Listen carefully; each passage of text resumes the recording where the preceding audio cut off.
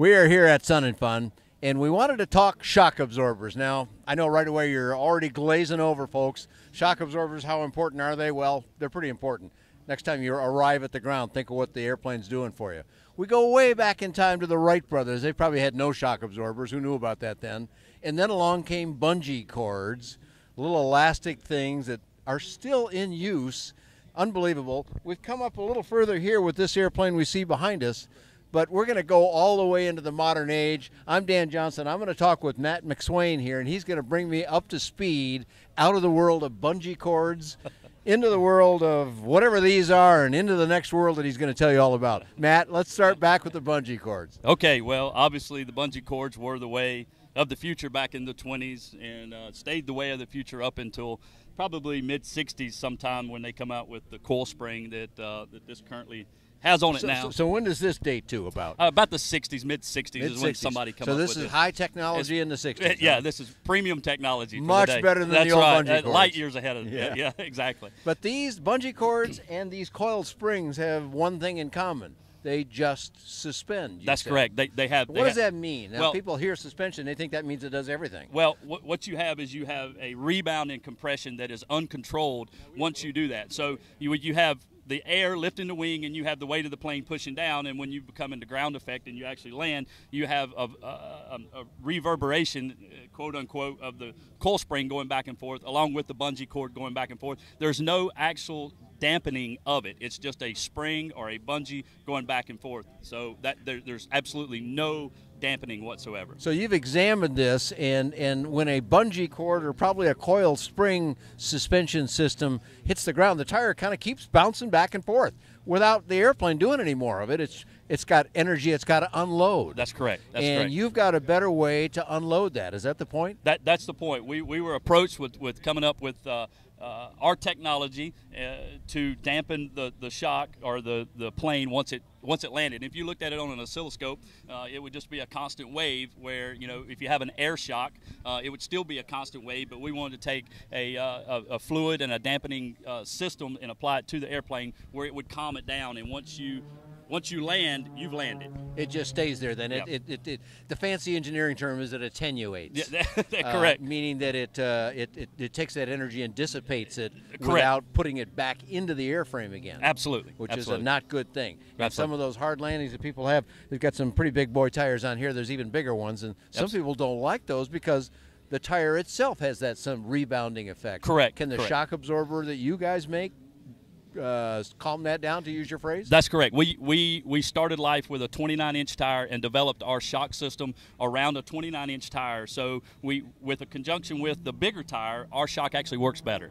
Okay, cool. So now let's talk, before we go look at how your new one replaces this, because we're here at American Legend, by the way, one of our favorite companies, and they do a lot of neat work. They're using a coiled spring on this one. They got one of your new ones over on the other airplane. Correct. We'll go look at it in a minute. But first, tell me a little bit of your background.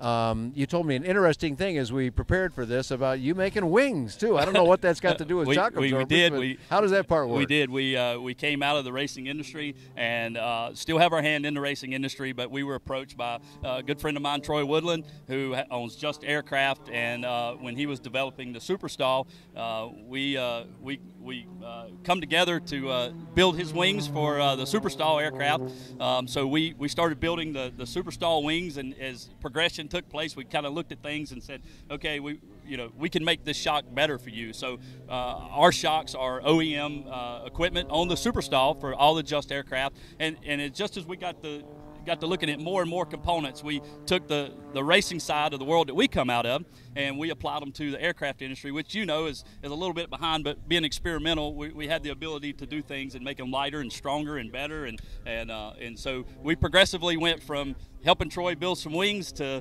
all the way up to designing our own new line of shocks. Pretty cool thing there. I mean, everybody's going to get the, Superstall, I get the shock thing there because we've seen the video of the airplane coming down to the ground and absorbing a great deal of energy, but you're also building the wings for them. So that gives you some what I'll call street cred. Thank you. In the aviation world. If you're building wings for somebody, you must be doing something right. I hope so. So you ought to be able to do shock absorbers, which everybody thinks is a simple little contraption that just does some stuff, and they don't think any more about it than that. Right. That's not true. Right. So you mentioned that about in the certified world where bungee cords got approved, simple as they may be, and then coiled springs, a lot of these fellows use them because that's what's already out there, but it's old technology. Like some of our great engine companies are making old style engines. And in the modern world, we can do better than that.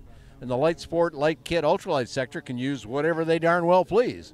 So they are embracing what you're doing. Is that it? You named a bunch of airplanes. Can you name a few of those for me right now? We specifically worked for about 2 years with a carbon cub, and so we have a direct bolt-on application for any bungee style pull type system. Carbon cub is what we replacing this component down here that we're seeing. That's right in correct. The image. A pull type strut, and so carbon cub, Legend Cub. Actually, we worked with Legend Cub and got them dialed in, and so we're happy with their package, and what we strive to do was to make an individual pull type shock for each application, and having a database now with the Carbon Cub, with the Legend Cub, with all the different manufacturers that we work with, we can apply the dry weight with the wet weight, with the geometry. The motion ratio plays a lot, the fluid viscosity, the shim stack on the compression and the rebound. We have a huge database, so if anybody has an airplane, all we need is some certain parameters and dimensions, and we can specifically dial your shock in for your plane. You probably just mentioned a few terms there that most people went, all that stuff's in a shock absorber?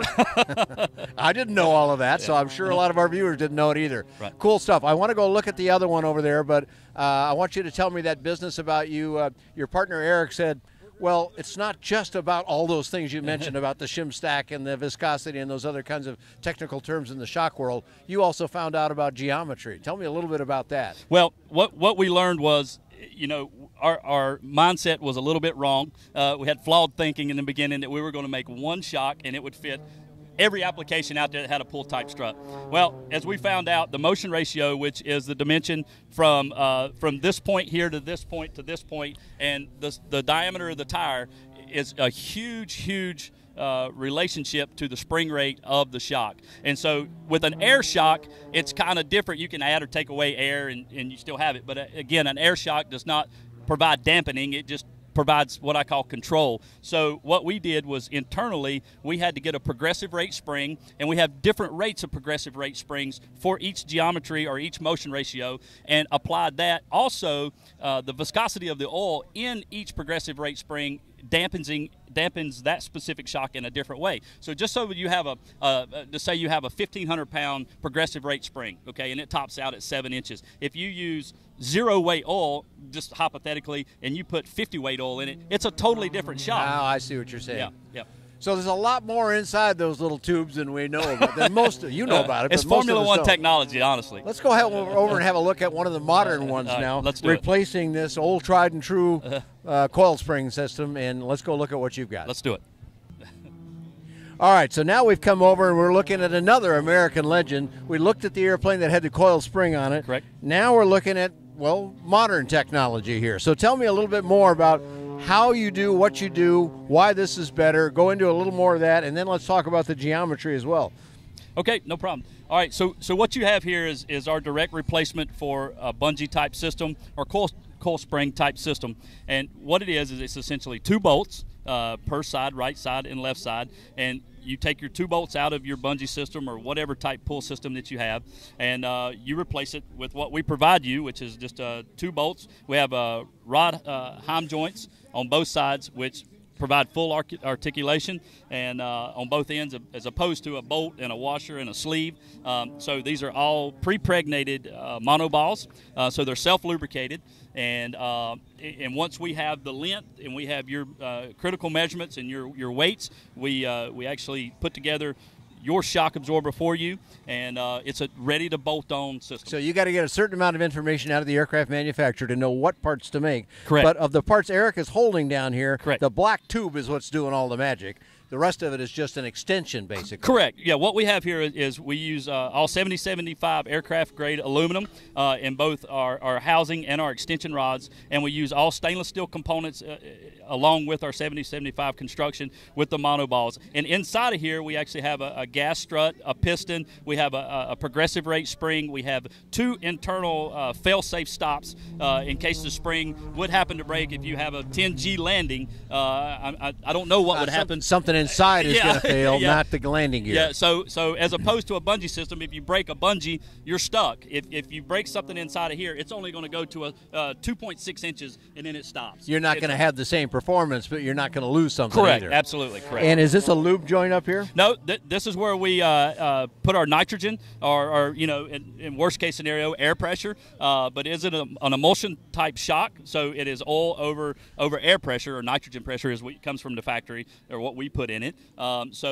If you want to fine-tune your shock, you can just use a regular air gauge and add or take away pressure. And give me just a simple example of what that means. Now, you're talking about an owner or a manufacturer? Absolutely. Or if what? an owner, once we build your shock, if an owner says, hey, you know what, I'm down in Florida and I think I'm going to Idaho, and we go. Okay. Temperature and altitude difference. That's correct. So the viscosity of the oil will never change. But if you want to increase or decrease your compression or your rebound, depending on your altitude or your elevation, this is adjustable right here, and it's as simple as an air gauge and an air chuck. And an owner could do that then? Very easily. I'm within getting ready 5 to fly minutes. out west. Correct. I can do it myself. Correct. With some instruction. Absolutely. From your fellows. Okay, that's pretty cool. So yeah. That makes it a fairly versatile shock. Again, coiled spring, invented we're told, by Darren Hart of American Legend. That was a Paul Proberisny invention. I did not know that, so we learned something new. But the old coiled spring, the old bungee cord, don't have any of that flexibility. Go to another altitude, another temperature, you still got what you got. That's right. And it's not going to perform any better. That's right. This has versatility to it. That's right. Very adaptable to your scenario. Pretty cool. Yeah. A lot of great stuff about this. I never knew I didn't know so much stuff about shock absorbers. And obviously there's still a lot to learn, I'm thinking. Right. But so very cool. Tell us a little bit about your company, what you do, you're both wearing some red, white, and blue here. What's that all about? And then we'll get an address from you. Well, thank you. I appreciate you asking. We're a solely veteran-owned company, and we proudly employ and support our veterans. Unfortunately, he was in the Army. I was in the Marine Corps, and we fight about that every day. But needless to say, we're a veteran-owned company, and very proud to be, very proud to support our troops, and we employ and support them. We came from the racing industry, racing background. We still dabble in that as well. But our focus and our energy and our passion now is airplanes. And for the past 5 years, we have just solely focused on taking the technology from the racing industry, which is light years ahead, as we finally realize, and kind of adapting it to the airplane world to make them safer, to make them lighter, and to make them stronger. Bring us aviators kicking and dragging into the modern era, huh? That's right. Well, we finally got our panels all figured out now. We're ahead of most people now with our glass cockpit, so that's right. About time we got our suspension right. That's right. Give me a web address so we can find out even more. Okay, you can come visit us at www.acmeaerofab.com. Okay. Or you can look us up on the web, give us a call. We'll be glad to answer any questions. All right, we'll be glad to do that. We'll have more about Acme and their products and their shock absorbers and all the other stuff they're going to do, and there's more to come, I heard about, that you're Absolutely. probably not one to talk about yet. You find more about that and all kinds of affordable aviation, including American Legend, on BuyDanJohnson.com. Thanks for joining Matt, Eric, and myself here at Sun and Fun. Thank you.